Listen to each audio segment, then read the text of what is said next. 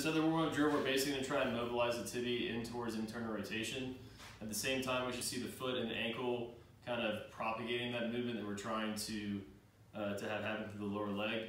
At the same time, we're also mobilizing up in a knee flexion. So the starting position is uninvolved side leg straight, involved side knee bent, just to a comfortable range of knee flexion. Definitely doesn't need to be barely any knee flexion, it needs to be quite a bit. And then we're just going to turn the foot in slightly, and the person that's receiving the treatment just needs to think about maintaining contact with their arch and the inside part of their foot. So they're just turning that bone in a little bit, and then the person that's actually doing the mobilization is just going to find basically the joint line here, and then palpate down so they feel the upper part of the tibia and fib, and the base of your hand in between your thumb and your fingers, so right along here, is just going to lay on the top part of that tibia and fibula so that the fingers can kind of wrap around the joint line.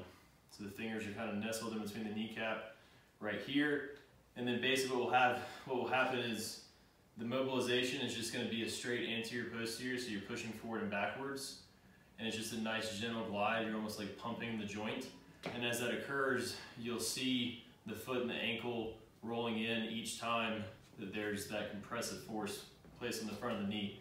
You can also push, push, push with a nice rhythm, and then push and hold. And then you can also do more high velocity type stuff, trying to drive that joint into that range of motion. It should be very gentle, and basically it should just feel a little bit better to be able to flex the knee, and the lower leg should be mobilized a little bit better, easier to get into dorsiflexion, pronation, and eversion.